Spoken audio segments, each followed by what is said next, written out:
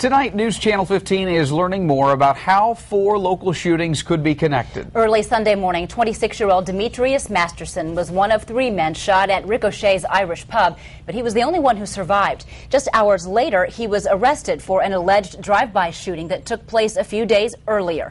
News Channel 15's Chris Hopper has been digging deeper into the story to find out how the 4 shootings are related. And Chris, Masterson has a pretty extensive rap sheet. Yeah, Heather, he's been arrested a number of times, and they go all the way back to 2002. Take a look at his criminal history report.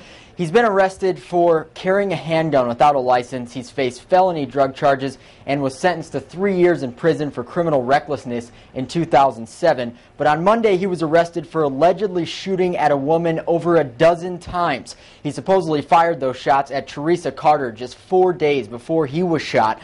Police believe Sunday's shooting and the 2 that followed are related, but not the one involving Carter. She thinks they're all connected by gangs. It's just all ongoing gangs, just gangs. Somebody don't like somebody, and everybody got involved. It ain't gonna never stop. It's never gonna stop.